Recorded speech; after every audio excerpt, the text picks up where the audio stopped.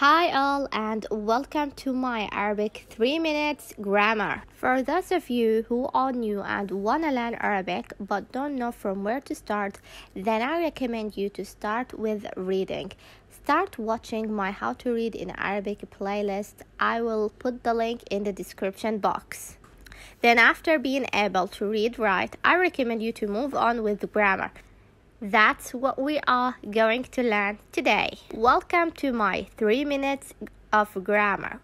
Today's video we are going to talk about the nouns but in general, giving you a brief intro on how noun goes in Arabic. Let's start this video. Whenever we talk about nouns, we must put down 3 things into considerations. 1. The gender. 2. Amount or number. 3. The case. Remember, think about the gender, amount, and the case whenever you're talking about a noun in Arabic. Let me explain this for you.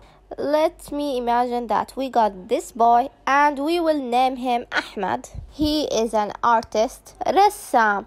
When it comes to Arabic, nouns are either written with their pure root form or been modified by adding extra letters. What I'm trying to explain, any word with 3 letters in the form of the third singular masculine person is said to be a pure root form word.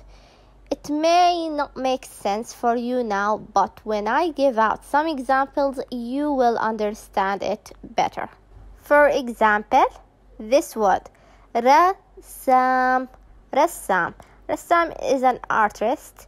It is a modified word, comes from the word rasm, which is to draw. And from this one word, rasm, you can modify it with so many other words. For example, rusum, arsum, marsam. All of these words are origin to rasm. The word rasm, and that's how Arabic goes. Next lesson I will explain more about the gender, so make sure you see that video. Thank you and مع السلامة.